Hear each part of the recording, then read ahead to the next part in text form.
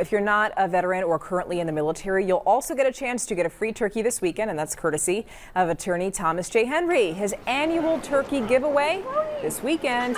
Area churches and nonprofits got their birds today. Thousands more are going to be given out to the public tomorrow. Oh, we're giving out several thousand today, and this is just in anticipation of our main event, which is tomorrow, which is the public giveaway, where we'll give out upwards of 10,000 turkeys. The turkey giveaway runs from noon through 3 p.m. at Thomas J. Henry's office on Star Street.